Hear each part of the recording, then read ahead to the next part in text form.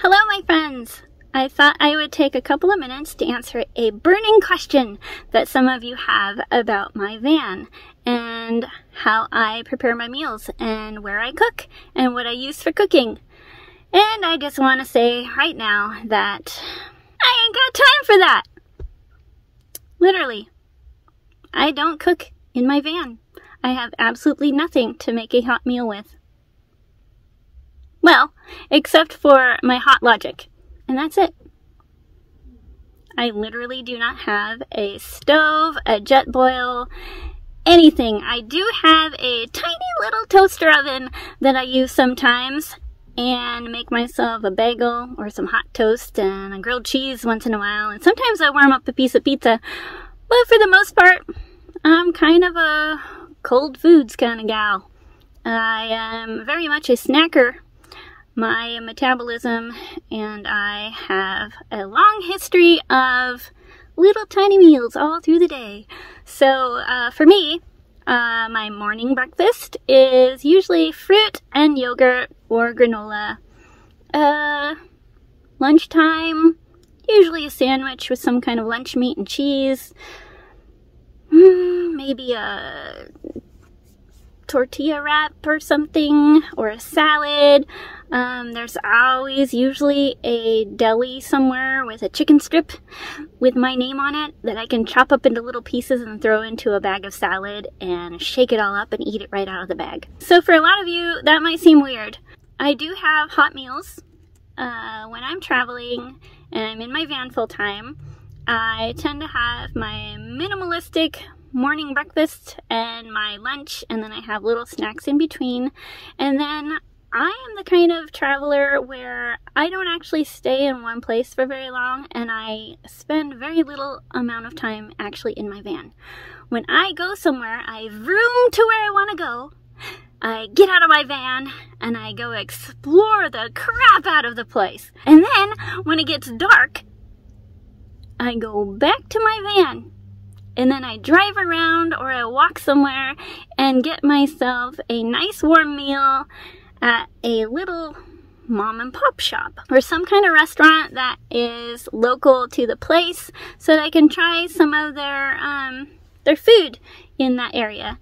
And yeah, I let other people cook for me. Because, you know, I'm almost 50 and I've spent a lot of time over the last few years cooking for a lot of other people. So I have no qualms and no reservations about sitting down and letting somebody else do the dishes and make the food, and I just eat it, and then I pay them and I thank them and I support their small business, and then I go back to my van and I drive to where I want to go sleep, and then I get in my van and I sleep, and I wake up in the morning and I think, I'm hungry, so I'm going to eat a banana. That's it. I have no mess, no fuss. I eat healthy. I eat lots of fruits and vegetables. I eat sandwiches. I don't eat a lot of processed stuff. And when I do go out and I treat myself to something at a restaurant, it's healthy. I don't eat fast food very often unless there's absolutely nothing in town other than that. Yeah, I know, weird, huh? I don't have any need, really. I think if I were doing van life where I'm driving somewhere and then I'm camping for a few days, that's different, and I would probably maybe grill something on a fire pit. Sometimes if I do feel like cooking when I'm out doing van life, I will find a park with a grill and make myself something there. I will sometimes treat myself to a hip camp or an Airbnb where there's a kitchen sort of place available.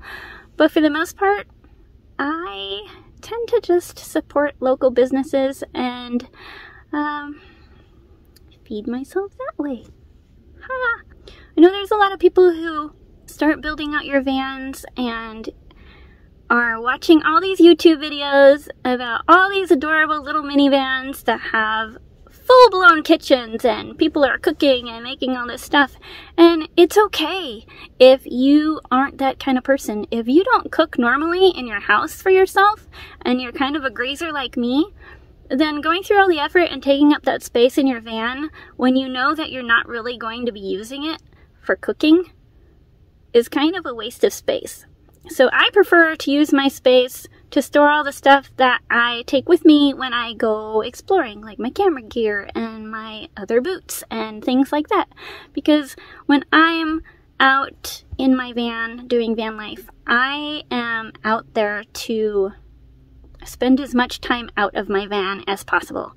I want to go see everything and experience everything, and the last place I want to be is sitting inside my van. Yeah, so if you are building out your van and you're planning it all out and you're trying to figure out where you're going to put your kitchen stuff, just think about whether you actually think you're going to use it.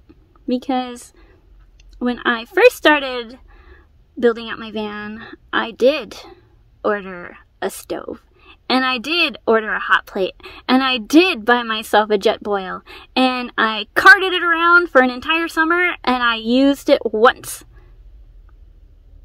So, I learned that I eat the same way in my van as I do at home.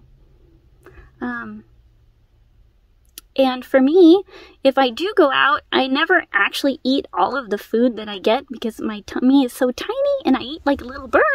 And I save the leftovers. And then the next day, I can drive around on my way to my next location, and if I want a hot lunch, I throw the leftovers in my Hot Logic, and it warms it up while I drive.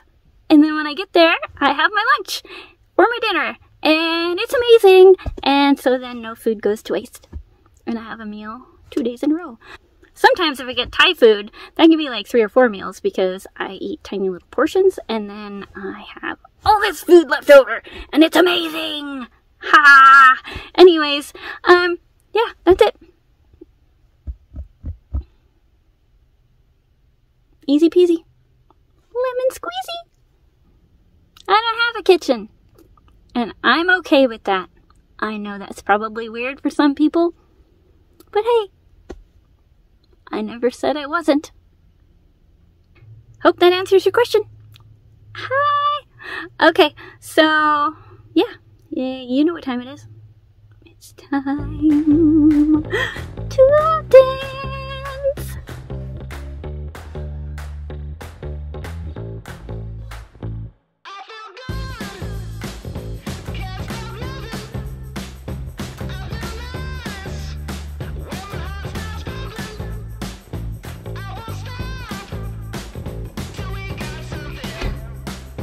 Stay weird, friends.